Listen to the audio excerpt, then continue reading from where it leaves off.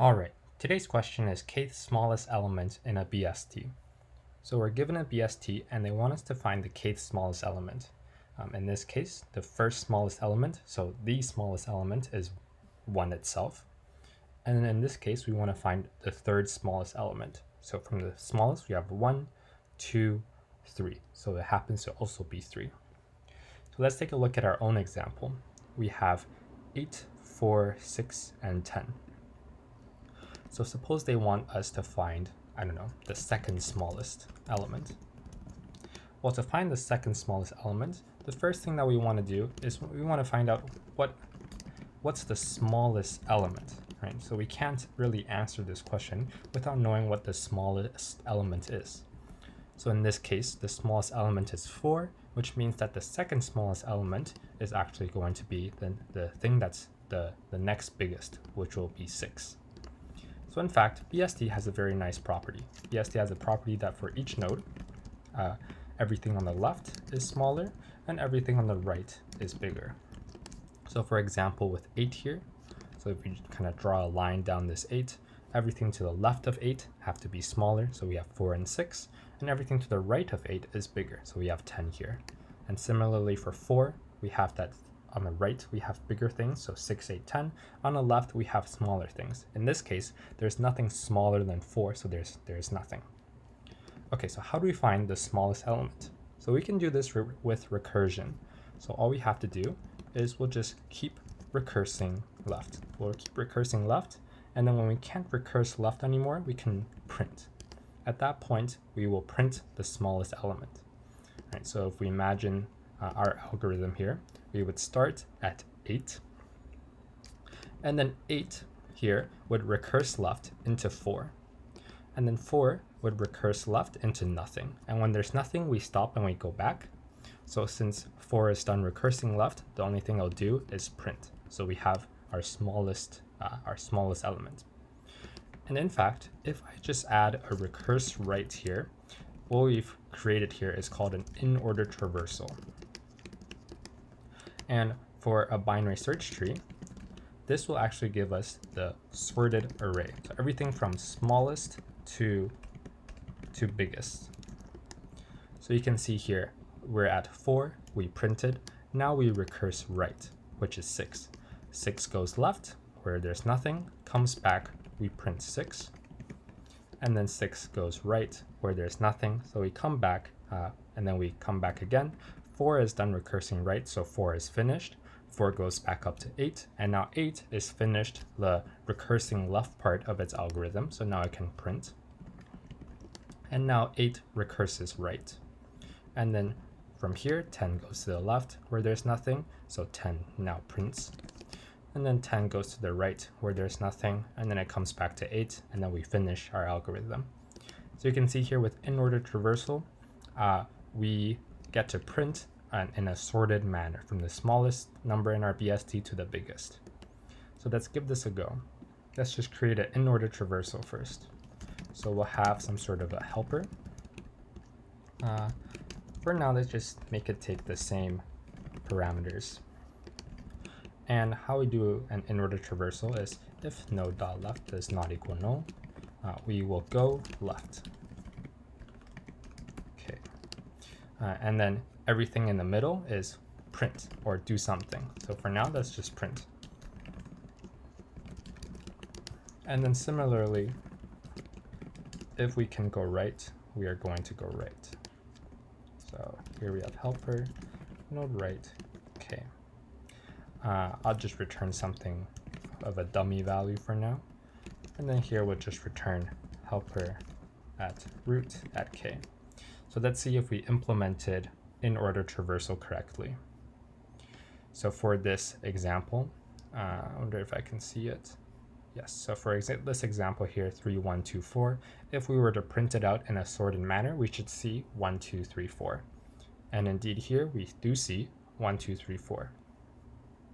So this tells us that this block of code here gets called from smallest to biggest. So what we would like to do is just keep track of some counter here, right? So every time we hit this, our kth counter increases. So the first time, if our kth starts at 0, when we hit here, now we found the first smallest. When we hit here again, now we found the second smallest.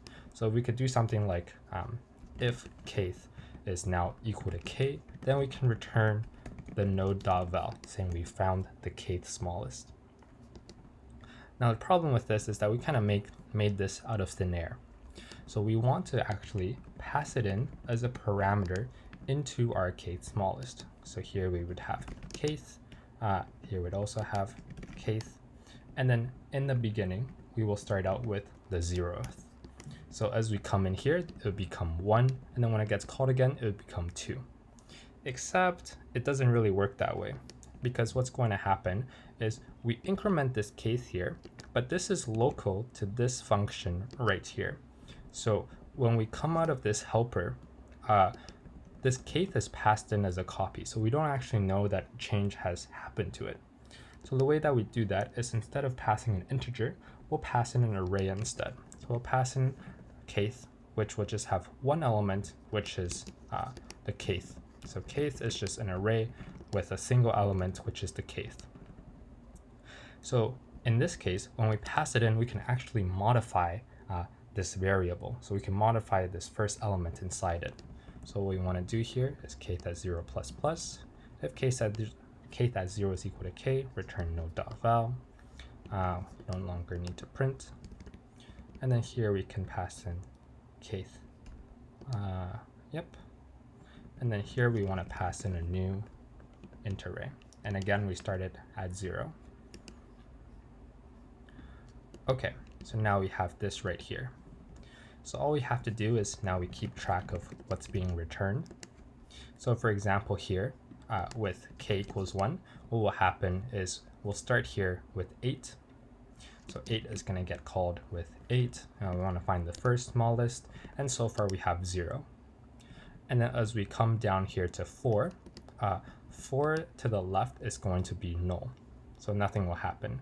But 4 will increment this kth at 0 by 1. So now kth at 0 is actually now going to be equal to 1. And since k is equal to 1, what we're trying to find here, we're going to return the value of 4. So in this case, left is equal to 4. And now we have the updated value that on the left subtree, we found our answer. So what we want to do here is if kth at 0 is equal to k, so we found our answer here, we can return left instead. So we can exit our in-order traversal earlier if we found our answer. Similarly here, int right equals helper to the right subtree. If we found the kth smallest on our right subtree, we can just return right and exit earlier. Okay, so let's see if this works.